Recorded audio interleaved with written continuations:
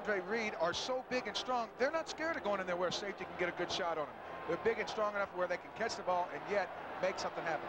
2nd and 9. Can they stop them inside the red zone? Kelly with all day has done. Beebe, touchdown.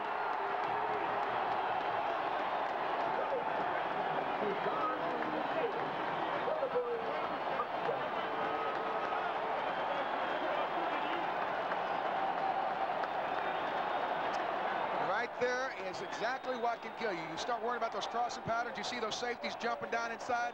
Then you leave your corners one-on-one with a guy like Beebe. It's not a real good situation, especially when you don't get rushed, Joel. I mean, Kelly could stand there all day, sell cars if he wanted to.